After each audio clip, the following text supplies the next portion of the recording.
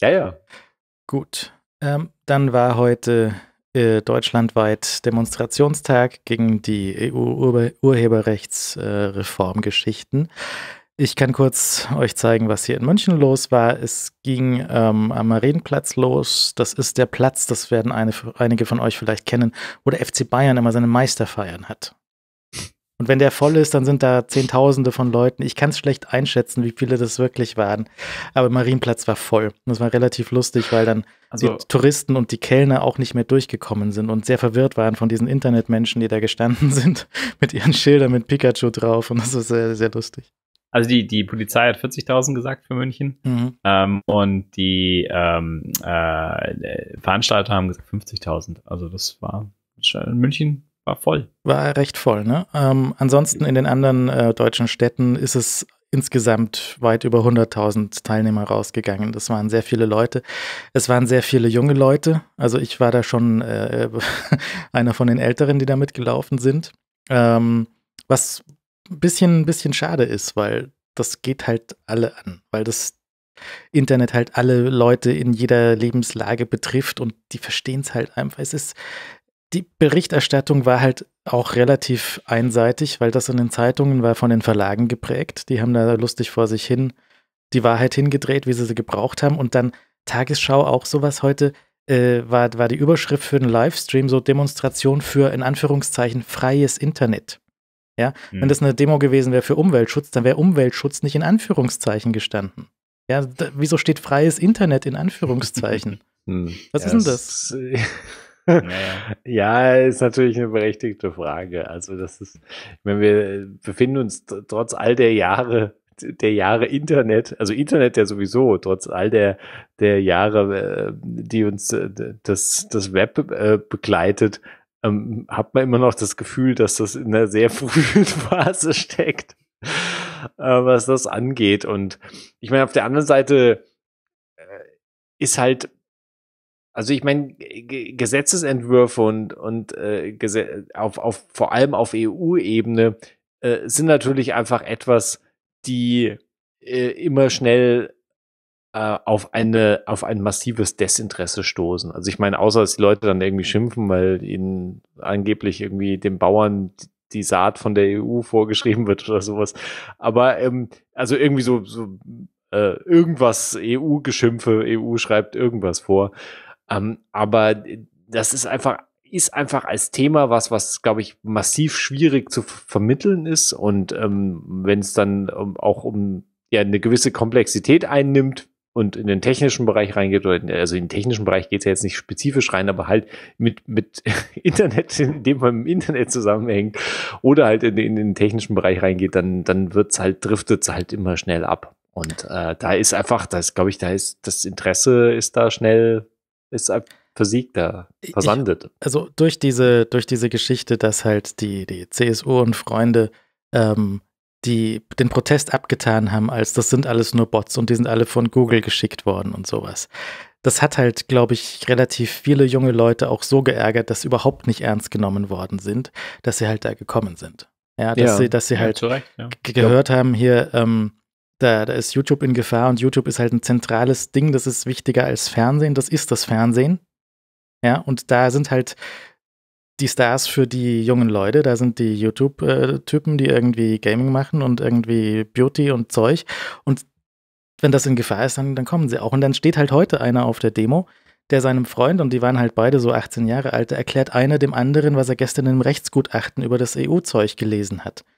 Der hat dieses Rechtsgutachten gelesen. Ja, ich glaube auch, dass das eine Fehlkalkulation war, da zu versuchen, irgendwie diese ganz komische Stimmungsmache. Aber wäre schön, wenn das wirklich als Fehlkalkulation völlig nach hinten losgegangen ist, wenn das tatsächlich massiv dazu beigetragen hat, den Protest entsprechend zu stärken. Also ich meine, das Interessante ist ja, dass die Schiene, die ja auch vor allem so aus, zumindest was ich gesehen habe, hauptsächlich so aus CDU, CSU-Ecke kam, ist ja auch dieses, sagen wir mal, die Ängste vor den US-Tech-Riesen zu schüren. Das ist ja momentan sowieso ein beliebtes Thema. Und das ist ja ein Thema, in dem stecken viele Wahrheiten so irgendwo rundherum.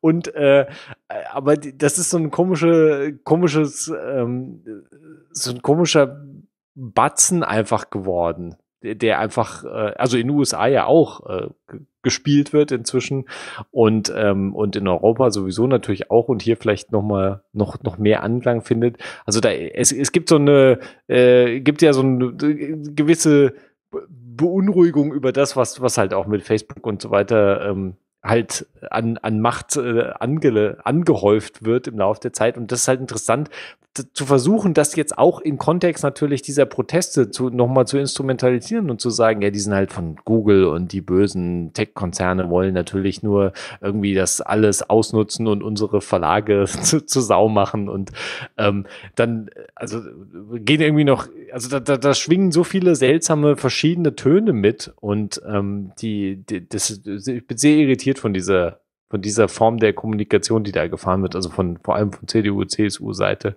Und du hast halt hier dann den kompletten Marienplatz voll, dann den Zug einmal außenrum bis zum Odeonsplatz und den halt auch gefüllt bis hinten bis zur Straße. Also das war schon sehr, sehr gut gefüllt, sehr voll, sehr viele Leute.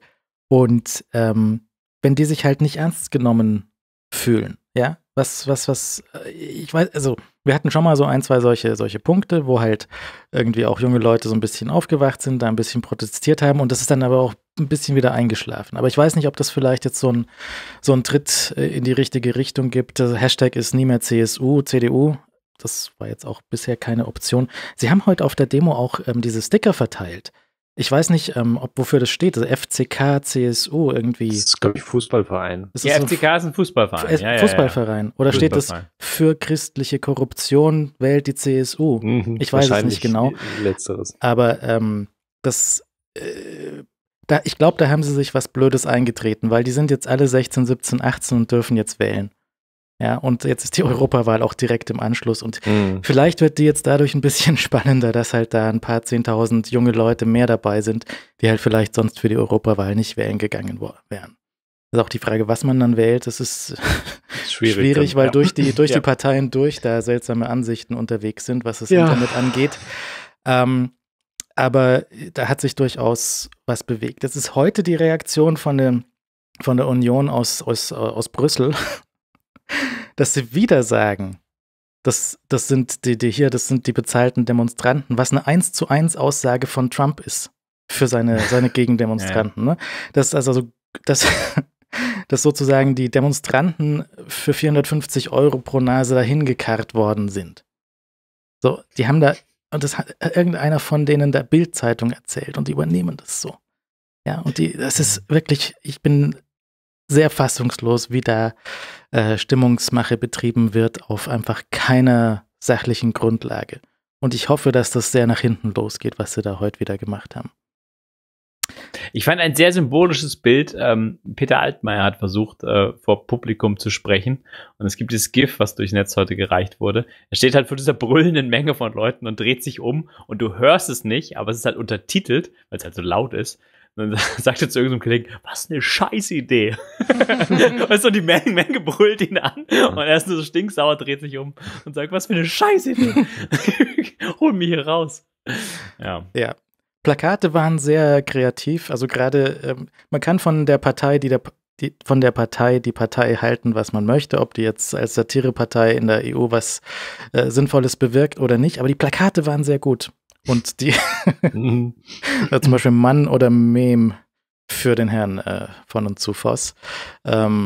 Oder Kim Jong-un, der das auch die Einführung des nordkoreanischen Internets in Europa befürwortet. Solche Dinge war ganz gut. Und das war hier der Tweet von der CSU, CDU in Europa. Wenn amerikanische Konzerne mit massivem Einsatz von Desinformationen und gekauften Demonstranten versuchen, Gesetze zu verhindern, ist unsere Demokratie bedroht, sagte Herr Kaspari in der Bild-Zeitung. Hashtag Yes to Copyright. Also immer Hashtag dazu. Nein. Also nein. Abstimmung ist am Dienstag. Glaube ich, Dienstag. 26. Das heißt, es bleibt noch der Montag noch mal ein bisschen, Sonntag und Montag ein bisschen anzurufen, E-Mails zu schreiben und CSU-Gebäude anzuschreien, CDU-Gebäude auch. Und mal sehen, vielleicht ist da was passiert. Die SPD hat heute wieder komische Bewegungen gemacht und hat etwas abgestimmt, aber es zählt dann, was am Dienstag abgestimmt wird und nicht, was die SPD diese Woche verspricht. Und auch eine von den Grünen, eine Frau Trüpel, heißt die Frau Trüpel? Sehr seltsame Ansichten, weiß nicht, wo das herkommt. Ja. Und vielleicht hat dieser Protest dann am Ende was gebracht oder auch nicht. Aber ich fand es sehr beeindruckend, wie viele Leute heute da waren. Es waren natürlich auch Hörer auf der Demo natürlich da. Wahrscheinlich waren alle Hörer von uns. Alle 160.000. Und wenn nicht, dann sollten sie es sein. Weil, ja. Den fand ich auch sehr gut. Die einzige Zahlungsweise, die CDU, CSU unterstützt, sind schwarze Aktenkoffer. Weil ich hatte angeboten, wenn sie schon die Demonstranten bezahlen wollen, dann nehme ich Karte. Ich nehme Karte, weil von Google habe ich nichts bekommen. Wenn die CDU mich bezahlen möchte, ich würde die 450 € mit Karte, vielleicht sogar Apple Pay annehmen, aber vielleicht gehen auch nur schwarze Koffer bei der CDU. Ihr könnt jetzt stundenlang so weitermachen, weil sie haben einem so viel Vorlage gegeben. Ja? Dann kommt Frau Merkel und erzählt was vom Neuland. So, nein. Und es ist doch auch für alte Leute kein Neuland, weil sie jeden Scheißtag in ihr scheiß Handy reinschauen. Das ist doch nicht Neuland. Was ist denn da noch Neuland? Seit 10 Jahren laufen wir mit diesen Smartphones rum. Ja, aber das ist, glaube ich, trotzdem, das läuft auf einer anderen Stufe ab. Und deshalb ist es, glaube ich, bleibt trotzdem schwer zu erschließen, auch wenn natürlich das Netz längst irgendwie in der breiten Masse und im Alltagsgeschehen längst angekommen ist. Und ich glaube, so langsam sogar die Studien mit wie viel Stunden pro Tag sind sie online, selbst diese Umfragen, glaube ich, langsam ausgehen. Das ganz so weit ist dann, so wenn es dann um solche spezifischen Gesetzesvorhaben geht, das ist dann nochmal eine ganz andere Ecke. Und dann wird natürlich von allen Seiten nochmal eigene Stimmungsmache betrieben und Zeug betrieben. Das erschließt sich schwer. Und es hat auch sicher nicht geholfen, lieber Herr Voss, dass Sie das beleidigte Leberwürstchen gespielt haben, weil Sie jetzt als neues Meme-Objekt gedient haben. Ne? Weil wenn er da sitzt mit seinem Victory-Zeichen bei der ersten Abstimmung, das ist natürlich eine Steilvorlage, um mal meine Fußballvokabeln rauszuholen. Besser geht's ja nicht. Natürlich wird das als Meme verwendet, weil geht nicht anders. Es war keine Option, das nicht zu tun bei der Vorlage. Schauen wir mal, was passiert. Herzlichen Dank an alle, die da mitgelaufen sind. Es hat Wirkung gezeigt. Es war die Nummer 1 in der Tagesschau heute. Es ist in den Leitartikeln für die nächsten Zeitungen drin. Da kommen sie jetzt auch nicht mehr drum rum, auch wenn viele Zeitungen, sogar die dpa, ganz hanebüchene Scheiße geschrieben hat in die Richtung, weil sie halt unter den Fittichen von einem Verlag sozusagen stehen, beziehungsweise die dpa, Hauptabnehmer von der dpa sind die Verlage. Gut. Am gleichen Tag in London 1 Million Menschen auf der Straße gegen Brexit. Da geht es noch ein bisschen mehr. Sind ein paar mehr Leute rausgekommen. Weil das ganze Land an der Klippe steht, buchstäblich. Das passiert auch noch bis Ende März, also ja. Da ist noch einiges zu tun in dieser Apple Watch Woche, diese Woche, 13, die noch verbleibt. Und Brexit. Ich bin ausgeschlafen. Also ab Montag dann. Ja, nun.